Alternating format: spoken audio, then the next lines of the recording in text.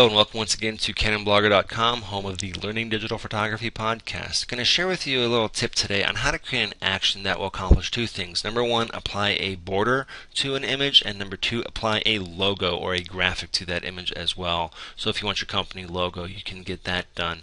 It's going to take a little bit of time here, so we'll just go ahead and get things started. You'll notice that as I'm going through this process, I have two palettes open. I have the Actions palette on the left and the Layers palette on the right. And what I'm going to do is I'm just going to go ahead and start the process here by creating a new action. And I'm going to call the action Border and Logo. And I'm going to start recording because I want this to remember everything that I'm doing. And inside the Actions, or inside the Layers palette here, the first thing I'm going to do is I'm going to change this background.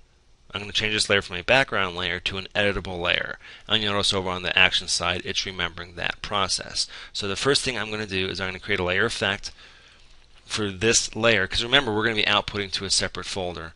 And I'm going to change the stroke from outside to inside.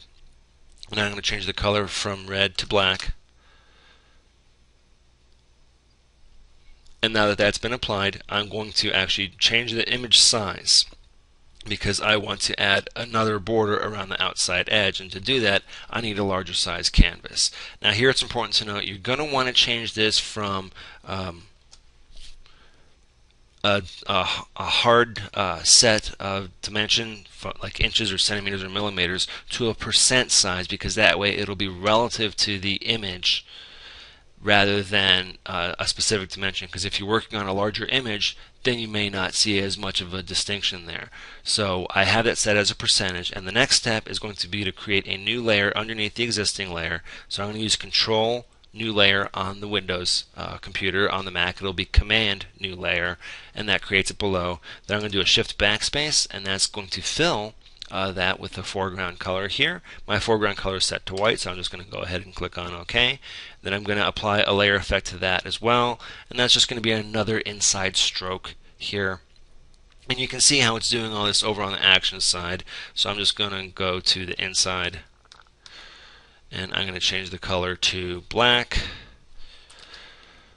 And then I'm going to commit that, so now we have a nice interior and exterior border. And then the next step is going to be to go back up to this layer, because I'm going to be doing a placement now.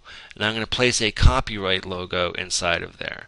Now if you've got a company logo or a business logo or a letterhead logo that you want to apply, you can use that. Here I'm just doing a copyright image that I created. And let me show you something here real quick. You'll notice that the size is 5,000 pixels wide and tall, so it's a pretty large document. You want to make sure your logo is relatively large, because you want to be able to fit it on any size document you make. If you make it too small and then you open up a larger image to apply it to, it's going to be a lot smaller and you're going to get a lot of jagged edges, just something you don't want to do. So I'm going to go ahead and apply that placement to this image, and you see how it's just dead center. I'm just going to leave it alone for the time being, because the whole purpose here is to show you how to do this, and you can tweak it to your own ends. The next step I'm going to do is I'm going to rasterize this layer so I can make it more editable in the current document. And then I'm going to change the opacity from 100% to 50%. And I tell you what, let's make that 25%. Make it a little more opaque so it's not as blatant inside the image, and I'll commit that. And it's also adding it over here on the Actions palette. And that's pretty much it. That's pretty much how you're going to create a border and add a logo to an image. If you wanted to place it down in a corner, you could do that. But at this point, pretty much what I'm going to do is stop the recording. So now I have this border and logo action set. And then I'm going to go ahead and close the document out. And we're going to run this action on a whole bunch of images. And to do that, simply go down to your file menu and go to Scripts and Image Processor, and then inside here is where you can specify which actions you want applied to a batch of images. And I have my folders set where the default images are that I want, and I'm going to select it to save out to the same location. Now it's going to save it in a subfolder that Photoshop calls JPEG. That's fine, you can just leave it alone. I'm not going to resize it. You might want to resize it here if you're going to create a thumbnail. I'm not going to do that. And then down here is where you can run the action. And you have all these different folders, default actions, demos, and inside of here I've got the border and logo one, so I'm just going to go ahead and leave that. And I'm going to apply run to this set of images. Now there's 12 images in here, so this is going to take a while. I'm going to let this go ahead and run through, and we can watch it here for a minute while I talk to you a little bit about the different effects that you can do. You want to make sure that you are recording your action from beginning to end. So for example, that part where I changed the initial image from a background layer to an editable layer, you want to make sure that's part of the image as well, otherwise you can run into errors. You want to make sure you're doing that kind of thing, because those errors can really cause problems, because it'll stop in the middle of each image if it tries to do something that can't be done. So for example, if you didn't do that background to a layer inside of the action, and then you went to start recording and you were changing the stroke on that, Photoshop couldn't do that if it was trying to apply it to a locked background layer, so it would stop for each image. And if you had 100 images, you would have to go in and make those changes on each image, which is what the whole purpose of the action is here. So you want to make sure you're recording everything. And this has about 10 more images because there were 12 images in the folder. So I'm going to go ahead and be back in just a minute and show you the results of how it's applying this action to that entire set of images. So I'll be back in just a moment.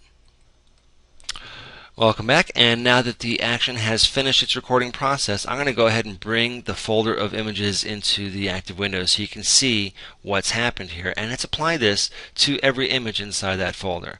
And if we were to go through and look at all of the images, you can see it's applied that copyright nicely to the entire set, and it's dead center as well. Now if you didn't want it dead center, if you wanted your graphic down in a corner or something like that, you could do that as well. But the important thing here that I also wanted to share with you is that notice how the images are different sizes. So if I go here to this panorama type image of this bridge, the copyright logo is still dead center relative to the image, and that's because of how I placed that when I was recording the action. And the same thing is happening with the border. You notice how the border is always relative to the image size as well. So that's just a way that you can create an action to expedite things for you and take these routine tasks and offload them to actions and scripts so that you have more time to do other things. That's it for this episode of the CanonBlogger.com Learning Digital Photography podcast series. If you have any questions, feel free to email me. The address, as always, is jason@CanonBlogger.com. Thanks for tuning in. We'll see you next time.